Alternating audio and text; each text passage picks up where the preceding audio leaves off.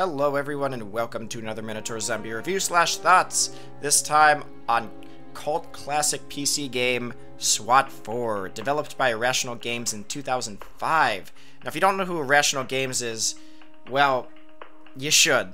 They're a very important, critically acclaimed developer that's made a lot of landmark titles, including System Shock 2 and Bioshock later on. In fact, this game only came out 2 years before Bioshock, which I didn't even realize. This is a game I've always wanted to play, but it's only somewhat recently become available on GOG, and I think it's actually the only place where you can buy it these days. But I'm really happy to say, like usual for GOG, no issues running it on a modern operating system. It works great. But right off the bat, what is this game?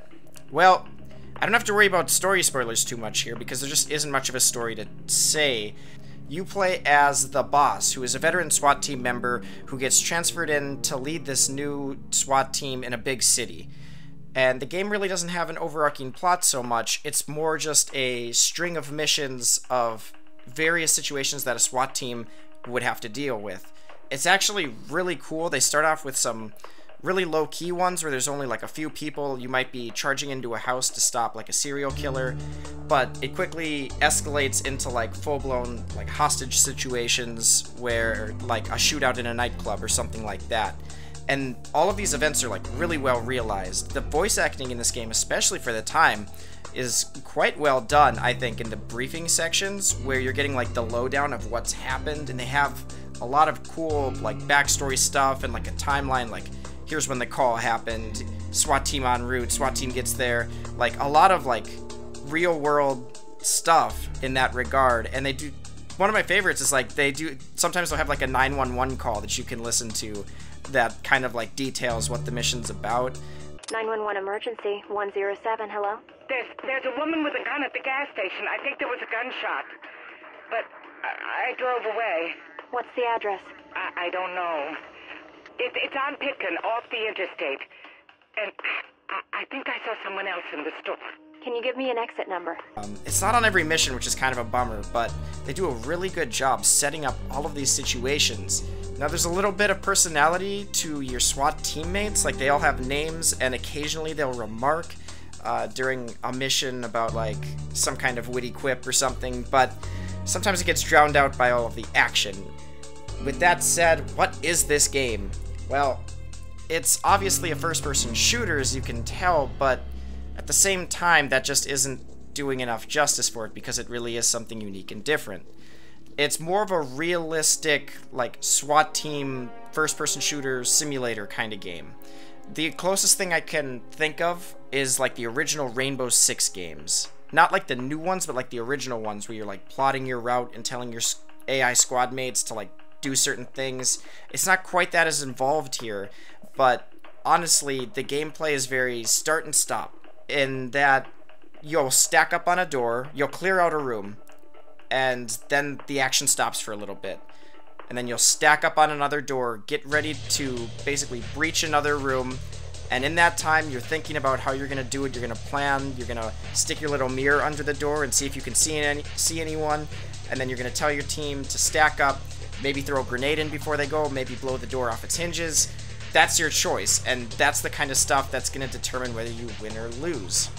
So far, it sounds like a typical first-person shooter, right? Well, this is where things get interesting, because you actually have to follow the rules of engagement. If you don't know what those are, it's basically a set of rules that SWAT would have to follow before they can use lethal force. As the training mission at the very beginning of the game tells you, SWAT is, first and foremost, a life-saving operation, not a life-taking operation. And so you can't just shoot all of the bad guys the second you enter a room. The very first thing you're going to have to do is you're going to have to shout compliance at them, tell them to get down on the ground, drop their weapon, and then from there it escalates very quickly in like very short time frames. You have to see what they're doing, because if they're just have their gun at rest, you can't do anything. But there's a lot of specific situations that you'll learn over time playing the game, like if they, and even I'm not entirely sure on some of them, because the game doesn't exactly do the best job of explaining exactly all of the specifics of rules of engagement in the training mission. But some of the things seem to be like, if the enemy fires their gun whatsoever, it's free game. If their gun is at the rest and they're not pointing it at anyone, that's not free game. You have to shout compliance. If they're pointing their gun at a hostage or you, then you have to shout compliance, but if they keep doing it, then you have free reign to take them down. And it's these kinds of things that really amp this game up into, like, the intensity.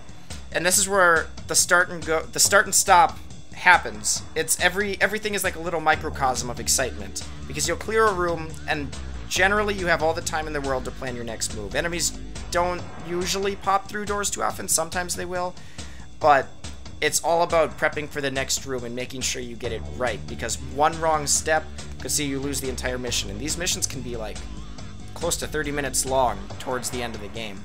For all of these reasons and how complex the game is to some degree, it is highly recommended that if you do decide to play this game, you really should play the training mission right away to get accustomed to the controls, because you're going to be ordering your squad around a lot, and I think it deserves special mention of how easy it is to actually order your squad around to a certain degree. It's just one right click away, hold down right click, and you bring up a menu. You can tell your team to stack up on a door, open, throw a grenade, do all of these things, and it works really well. And to be honest, especially for this time, to have the pathfinding that your squad has and how well they are able to get in position and not do stupid things is really staggering. Like, it is very impressive, and I think you can tell that there's a lot of care that went into these levels. There seems to be specifically programmed spots for your squad to stand on each separate door so that they're not doing something dumb like standing in the line of fire of someone when they open it. There's just a lot of care taken, because when you're playing the single player experience, a lot of it is, almost all of it really, is working with your AI teammates to do things right. And they do a surprisingly great job. In fact, they will be the ones that are almost always faster than you at taking someone down when lethal force needs to be used. And in some ways, this is almost kind of more of a armchair general kind of game, because if you die, it's automatic mission fail, but if your AI teammates die, you're going to get points deducted, but you still have a chance to win. And so you're going to be using your commands, and a lot of times they're going to be the ones going in first, and you'll be covering the rear. It's not a game where you're 100% always involved, but it's always intense, especially those situations. If you ever have a mission where all of your AI teammates are down and it's just you, and it's sometimes it might be a race against time, and man, that stuff gets intense because everything happens so fast in this game.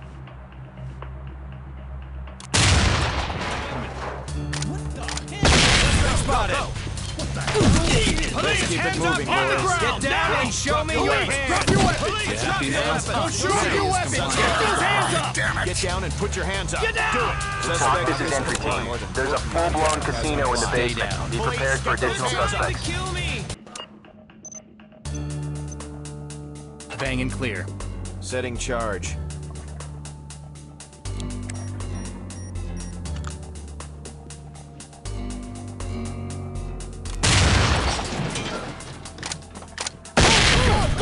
Suspect in sight. Suspect down. Put your hands in the air. Do it now. Put your hands in position. Clear. Suspect is compliant. Hands up. This one won't give up. Suspect neutralized. Clean your gambling take. If you blink, it might be too late. Like, this game is gonna put some Counter-Strike twitchy players to the test at some points. Another thing that's pretty cool about this game is how you can custom tailor all of your equipment, and it does pay to do this based on your mission descriptions. For example, if there's going to be a lot of civilians around, you don't want to bring a shotgun with buckshot along, because that's just going to lead to disaster. Meanwhile, if you know that the bad guys are wearing armor or they're wearing gas masks, it doesn't really pay as much to bring CS gas grenades to make them comply. There's a lot of things like that that are just very cool. It actually gets expanded on a lot more in the expansion pack, which also comes with the SWAT gold. Some new weapons get unlocked over time. The weapon diversity isn't, like, super complex. You have a couple shotguns, a non-lethal shotgun, a paintball gun that shoots tear gas balls. It's weird. And a few different, a lot of the special type grenades, stun grenades, gas grenades, stinger grenades, all of that stuff's really cool. Customizing your loadout is a lot of fun. But at the same time, I would really take the training mode seriously when you're playing around with the weapons, so you actually know which ones you like, because the recoil in this game is like, again, this kind of goes back to it's a lot different game than a lot of other first-person shooters. If you think the recoil in Counter-Strike is exaggerated, this game like penalizes you for swinging your mouse too fast. Like if you do a 180, that's gonna hurt your recoil. You really have to like, it takes a while to adjust, for sure, and it's really fun once you do. But there's definitely like a learning curve period. And that can really be said about this entire game, because you are gonna forget, and you're gonna get points deducted at the end of a mission. And I keep bringing up points. I haven't even... Basically, at the end of each mission, you're graded, and depending on your difficulty level that you set is how many points you're gonna need to actually pass the mission. And so, every time you basically kill someone without shouting compliance, or like use lethal force when you didn't follow the rules of engagement, that's like -10. And so if you're playing on normal difficulty, you need at least 50 points by the end of a mission. If you're playing on hard, I think you need like 75, which is pretty hard. And that's kind of where you're graded. You're allowed to make a few mess ups here and there, but not too many. And that's where it feels just right. Now, generally, I'm usually pretty iffy on point systems like this, but the thing I really like about this game that makes it make so much sense is that even when you could use lethal force, you'll get more points for taking them down in a non-lethal way. So it always encourages that risk-reward kind of feel, because it's always riskier to take them down with non-lethal force. That's another aspect of this game that just really makes it exciting the whole way through and makes every engagement kind of unique.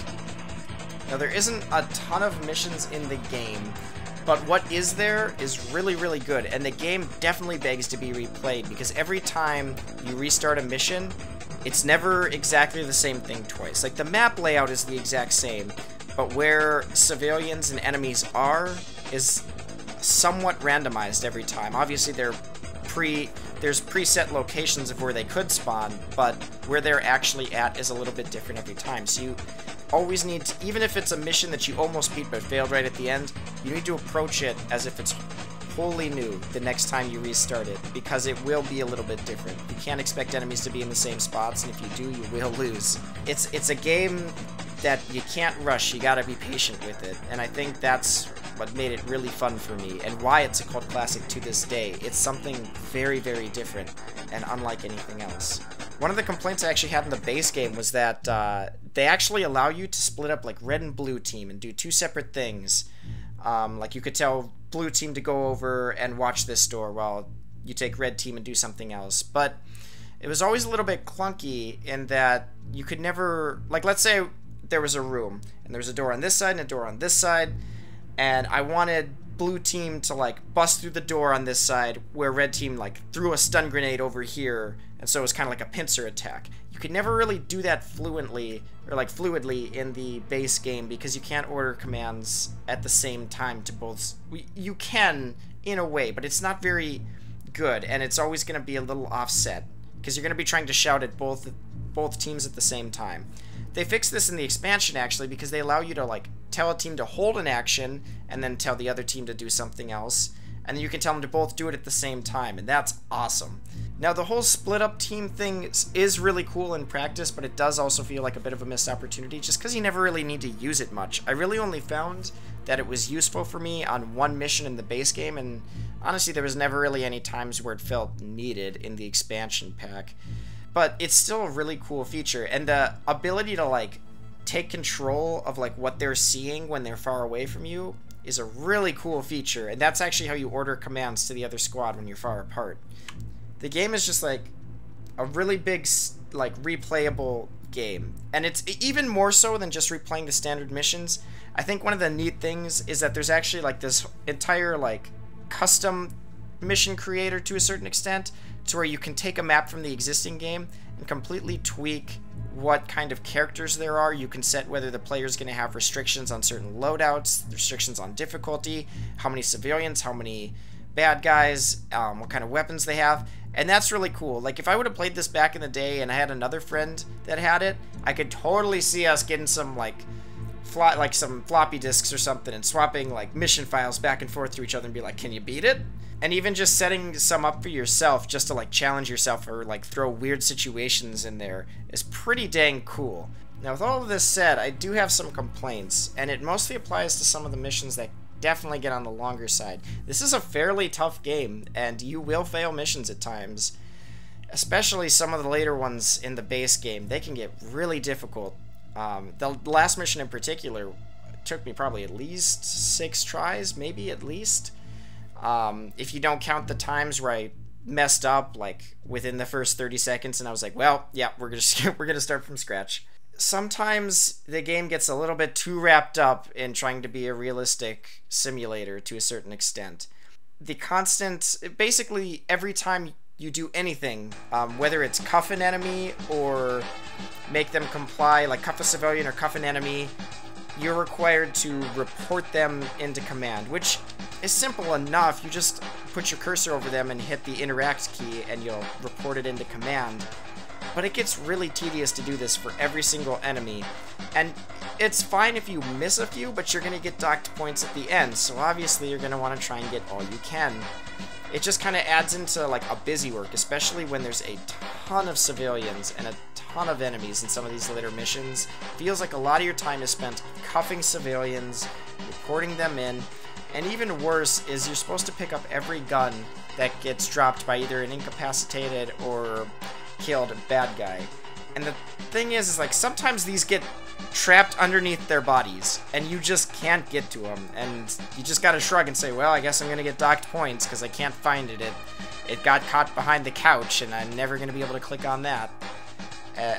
That aspect is frustrating. It just adds a lot of busy work to the game. Sometimes I just, because the game already like stops and starts enough by going in, you know, between each room, it would be really nice if some of that stuff wasn't as required.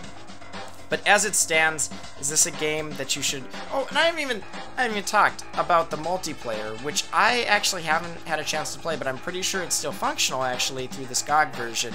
I can't speak to it, but knowing what I know about this game, I have to imagine if you could get together a group of friends to play this multiplayer online, just cooperatively, and I think there might even be like a competitive kind of thing. I don't know anything about that, but even cooperatively, this would be a blast if you had a lot of friends who were similarly skilled and to play this game with. The thing is, I say similarly skilled because if this is the kind of game where like one person could really drag it down. Like if he accidentally shoots a civilian, it's like mission failed for everyone. Or if he does something dumb. But it would be this, if you want like a tactical, like you need a voice chat kind of game to make it work. And you really got to communicate with your teammates, this is a game for it. Like, this game is seriously tactical. You can't just rush in, guns blazing, and it's a blast. I hope I can play the multiplayer one day, because it sounds like it'd be really fun. As it stands, though, is this a game you should, like, still worth playing today? Absolutely. This is something wholly unique. I can't think of anything else quite like it that I've played. Like I said, the closest thing I've come to is like the original Rainbow Six games, and to be honest, I didn't care for those too much because they got a little bit too deep into the tactics where you're like plotting routes for people pre-mission, and at the same time, that's just kind of a twitch shooter game. This adds more elements in there about what to do and how you can interact with the enemies. So definitely give it a look.